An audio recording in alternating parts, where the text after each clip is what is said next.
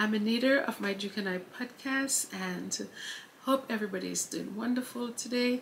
And if you're seeing the show for the first time and you like the show, please subscribe, like, and share, and hit the notification bell so when an episode comes out, you'll be the first to know. Well, I have been reading y'all's comments on my last video I posted, and you guys said that the palace will never condemn what Jeremy Clarkson said. And it's interesting that the palace has spoken up against injustice for other people, but now it's their own family and they cannot find the courage to speak up. But I get it. I get why they cannot speak up, because the fact of the matter is it seems like it's the media that is running the UK and not the government. And also we know that the media has so much dirt on the palace, and the palace has so much skeletons in their closet that they're not willing to condemn the media. It might just backfire on them. So we get it. We get it. But anyways, the Sun has apologized for the article that Jeremy Clarkson wrote, and personally I do not accept it as an apology. I look at it as an excuse, just like how Jeremy Clarkson excused his behavior when he posted his so-called apology on Twitter. So here's what it said. It said, in last Sunday's Sun, Jeremy Clarkson wrote a comment article about the Duchess of Sussex. It provoked a strong response and led to a large number of complaints to IPSO, the independent press regulator. In a tweet earlier this week, Jeremy said he had made a clumsy reference to a scene in Game of Thrones which had gone down badly with a great many people, and he was horrified to have caused so much hurt. He also said he would be more careful in the future.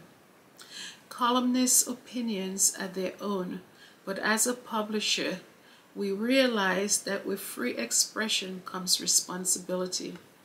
We at The Sun regret the publication of this article, and we are sincerely sorry. The article has been removed from our website and archives. The Sun has a proud history of campaigning, from Help for Heroes to Jabs Army and Who Cares Wins, and over 50 years of working in partnership with charities.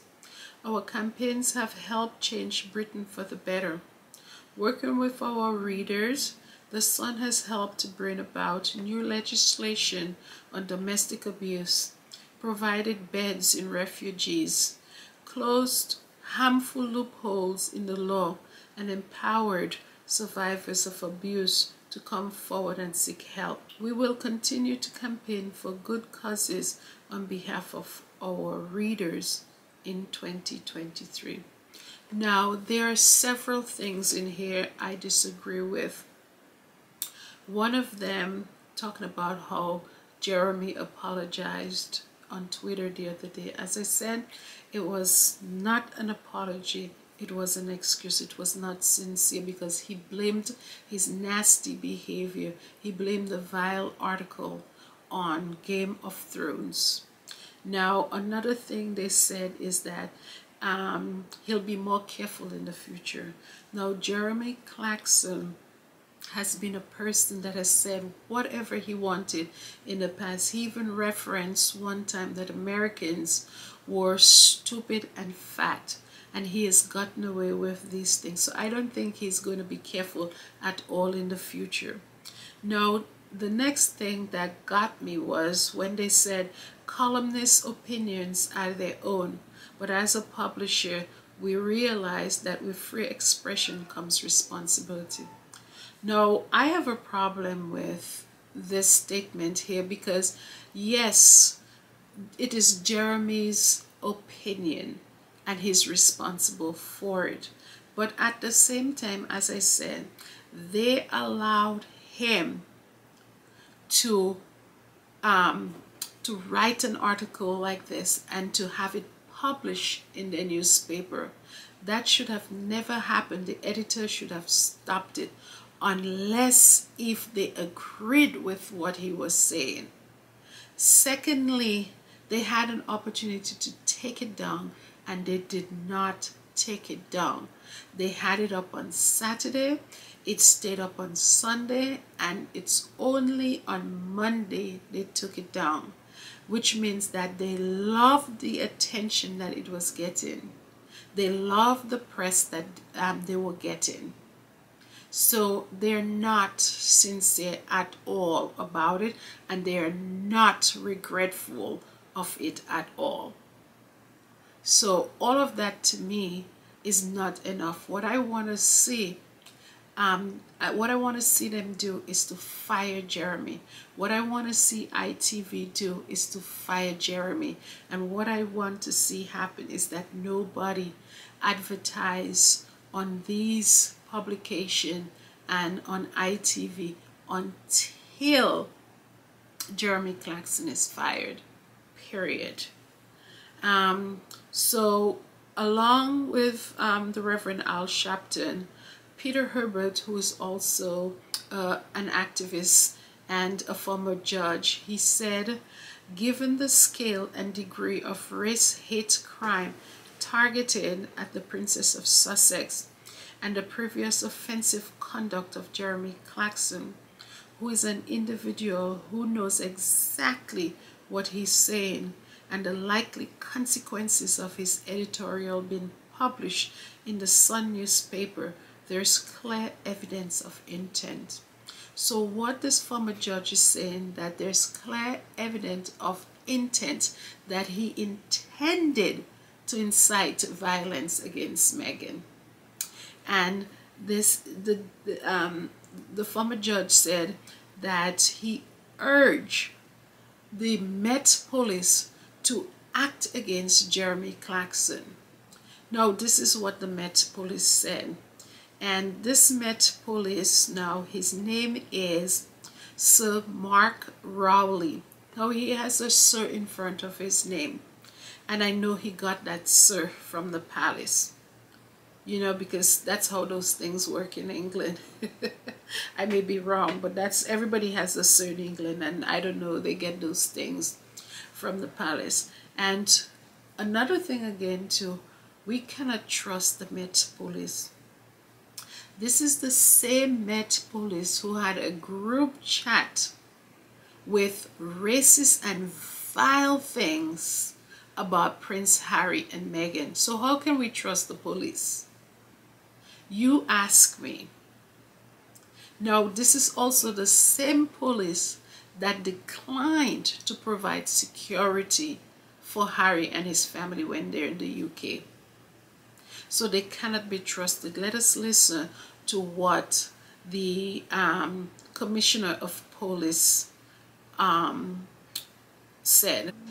I think there's a line to be drawn, Nick. It's not for the police to get involved in anything that's about, is something ethical, is it moral, is it proper, is it offensive? The legal lines are only crossed when, generally when things are said that are intended or likely to stir up or incite violence. I don't think this is one of those cases, but of course we'll keep a close eye on it. You heard what he said? He doesn't think that this was intended to incite violence. He said he doesn't think this is one of those cases, but he'll keep a close eye on it. Who can trust the Met Police?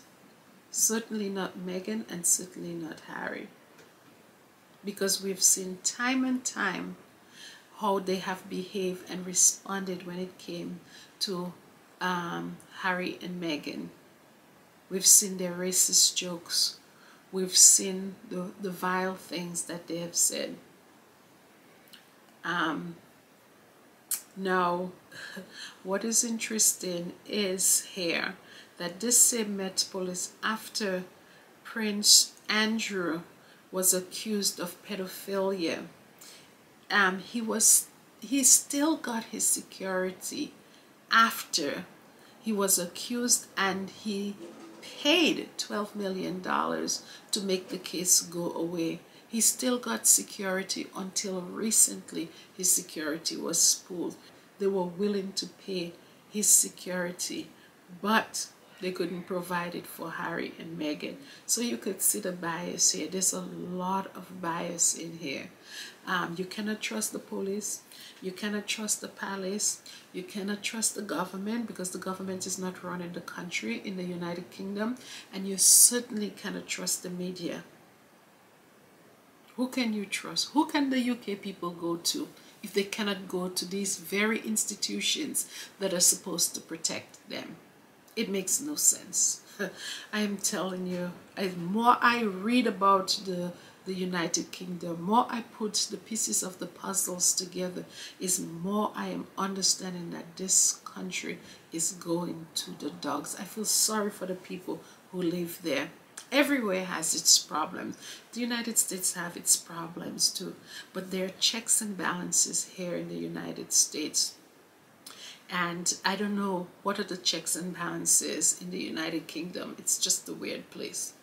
But anyways, guys, oh yes, one more thing I wanted to leave you guys with is that don't forget Prince Harry's book is coming up, and then one of the things they said, there are no plans for newspaper serialization of Spear, Prince Harry's memoir.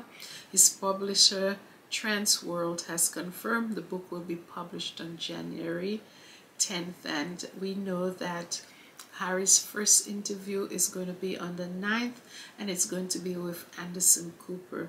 I'm looking forward to that on CNN. And now they publish the first banknote with the image of Chucky, and my question here is that they have perfectly good banknotes circulating in England.